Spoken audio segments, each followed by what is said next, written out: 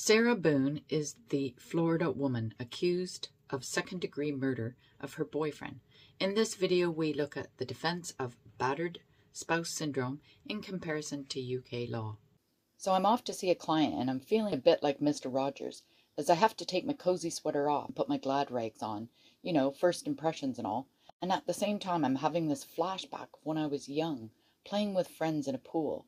And you know when someone comes up behind you and dunks your head in the pool, and you're wailing your arms around, trying to indicate that you can't breathe? Well, this case made me think of what Sarah Boone's boyfriend must have felt like, trapped in this suitcase, gasping for air, begging to be let out.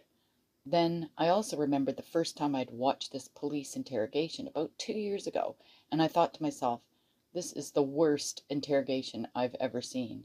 When I'm getting ready to create my comparison to UK law video, I see the behavior panel has done a video on this case, and they titled it, "Is This the Worst Interrogation Ever?" So in my video, we hear a bit of what they have to say. Check it out. It is now posted on YouTube.